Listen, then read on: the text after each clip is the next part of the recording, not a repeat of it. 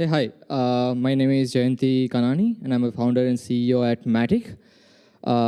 Basically, we are building a layer 2 scalability solutions for Ethereum, and we use Plasma framework to secure our valuable assets. And we use proof of stake for our consensus mechanism to validate and keep the chain running. So basically today I'm here to talk about mostly how we at Matic thought differently than other layer 2 solutions and created a way to create a mass adoptions for dApps and users. We are going to share our story with how we did our tech and the usability part of it with Matic. And so let's so basically, in general, in the blockchain ecosystem, what we all want, right? These are ultimate questions right now. Do we need scalability? Do we need more apps? No. Basically, what do we need is users, more and more users. And in any industry, if you take a notice of outside decentralized systems, decentralized market, you will see growth is very important for any industry, right? And what we are targeting is just users, right? Someone said, like, when you think about a problem, you think backward and work forward. So here also we are, when we think about the problems, we think about users and how we get more users and work backward, like how we get like more dApp developers to build on blockchains and how they can actually get more and more users. So it works both ways. You need users, and for that you need more and more dApps, and for that you need scalability. So that's how we work, like backward, think backward and work forward. So we just start with the scalability and how it actually affects the most apps in general. So for that, what we are doing is that we scale. We provide scalability as a layer 2 using Plasma and predicates. We also use sidechains. Right, sidechains is a simple because there are multiple layer 2 solutions like shared channels, other solutions. But the problem with the other solutions are there is a trade-off between the amount you need to settle your transactions and make your transactions on the layer 2. What we use is the simple sidechains using Plasmas and proof of stake, and we hide all other complexities underneath and just provide dApp developers what they need. So just for dApp developers, if you see what dApp developers need, we just provide easy onboarding for all the dApp developers. We provide their valuable assets using Plasma. And for them, we need also provide as easy migration. So once Joey Crook said, if someone comes to me and asks for, let's say, if I can scale your dApps in next 6 months, we're not gonna do it because it takes a huge amount of efforts and time and money to migrate from one solution to other solutions just to scale your dApps. Instead, people want to focus on the dApps instead of focusing on the scalability, right? So what we do is that we just provide simple and easy migrations and testing for dApp developers. Most of the times, dApp developers need different kind of fee models, right? In Ethereum, if you want to make a transaction, you need Ethereum, or maybe you need to integrate meta transactions. But here, we actually provide those kind of solutions inbuilt on Matic. So dApp developer just can use directly on the platform and just run their dApps easily. There is another problem in the whole ecosystem is a UX problem, right? So if we think about if you are scaling in Ethereum and simple providing a platform for developers, you also need to make sure you provide best UX in the industry, so people can just move to the next platform, right? If you see the previous markets and before the decentralization movement, Web 1 and Web 2, each iteration makes your applications very user-friendly, right? If you're using Uber, before you were using taxis, right? See the difference between the user experience throughout the web when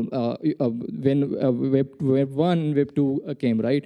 So when we talk about Web 3, we should think about how we can gonna provide better user experience for our users, better experience for our developers. And for that, we also have multiple development tools as well, which people can directly integrate and provide the kind of seamless experience for the users.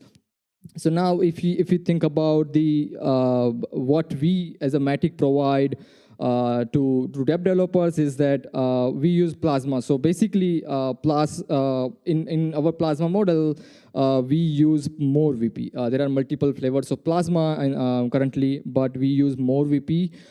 Plus, we actually use EVM with Plasma, right? Some of you know that it is not viable to create a Plasma which is general computations. But for now, we are using ERC. We have like kind of a solutions where you can use ERC20 and ERC721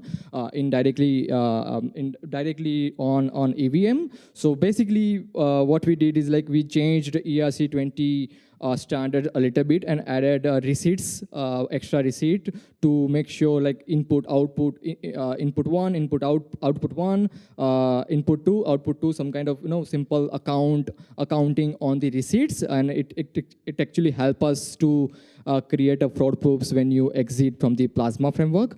So those kind of little bit tricks and tweaks we made on our Plasma model to create a seamless EVM compatible Plasma ERC20 and 721 computations.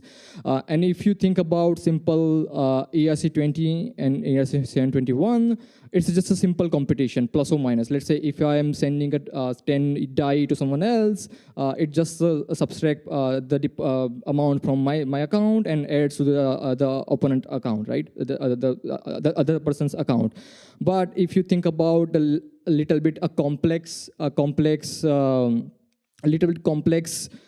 state, you may want to write your predicates. So predicates basically just say, okay, hey, let's say if you are using multi-sig wallet, right? When you move your state from the side chain to Ethereum chain, you need to make sure only owners of the multi-sig wallet only can withdraw your tokens or exit your tokens from Ethereum side chain to Ethereum chain, right? So those kind of state computation you can write using predicate systems right now on Matic, but for ERC20 and most of the standards we actually provide directly inbuilt support for predicates, right? There is also some kind of problems in Plasma where you exit your tokens from the side chain to Ethereum chain. It takes 7 days or maybe more, because you need to make sure you don't create a fraud on the side chain and exit instantly. So Plasma framework provides you a way to create, have like priority queue when you exit. So it takes kind of 7 days for exit. But what we do is that we actually sell your exit directly to whoever is the buyer, and you get the exit instantly, but you pay some fees for it. And it's kind of security with kind of with provability using. Just the other person can just prove, okay, hey, your exit is valid, you can exit, but you have to pay, let's say, 0.009 DAI for 1 DAI if you don't want to wait for like 7 days. So those kind of marketplace we are building for faster exits on our system. As we said, like we also provide multiple SDKs and development tools to onboard more and more dApp developers directly on our systems. The main thing is that we are not dApp-specific sidechains. So we have like one public sidechains, which actually provides you composability and the network effect if you are building on layer 2. So basically, let's say if you have a dApp-specific sidechain and you want to interact with multiple dApp and multiple contracts, like a DeFi systems, you need to make a transactions on a different shard or different chain to make this work. But here we provide like composability out of the box, and this systems actually works pretty well because it derives the security from the Ethereum if something goes wrong, right? So for security, Ethereum is there, and we just provide a partial confirmation directly, and after 5 minutes or so, you get the simple finality after plasma checkpoints goes in the Ethereum chain. So those kind of tweaks and ticks help us make it the whole system smooth, and for of course our users and developers. So in this whole system, what about end users, right? How end users actually interact with multiple chains? So as a layer 2, we have a problem with interacting with multiple chains in one screen, right? So if you use use MetaMask, you need to change your networks, or your user has to change your networks very frequently. So let's say if I want to move my tokens from the Ethereum to layer 2, I need to deposit. I need to make a deposit transaction on the Ethereum, and then after that I can make transactions on the layer 2, right? But here, like let's say if you are using MetaMask or something like that, you need to make sure you have to change your networks once you make a deposit. But for that, what we are doing is like we are actually integrating Wallet Connect protocol, which help us our users to interact with multiple chains directly. So users don't have to worry about multiple chains, multiple deposits or exit, anything, right? Also, when we talk about simple public sidechain or one public chain, people can actually use and test multiple contracts when they want. If you use a simple dApp-specific chains, your user has to move one chain to other chain to test your applications. But here, your user can anytime trade or interact with multiple contracts. It also help for stable coins on the chain to so for users and dApps can use stable coins in payments, in decentralized exchanges, and multiple ways. So those kind of mechanism we are providing for our end users. So also we are working on multiple widgets who developers can directly integrate for the users. So again, they don't have to make deposits and exits transactions on the layer 2. So mostly our system, like if such kind of system can make users and developers' life easy, and for that developers can actually build new markets and let's say DeFi games, new kind of DeFi which actually works with multiple contracts, games who can integrate let's say Uniswap or multiple DEXs or simple other games as well, other games contract as well. And so yeah, those kind of market and existing market we can actually target on when we have such kind of system. So yeah, and that's it. Thank you.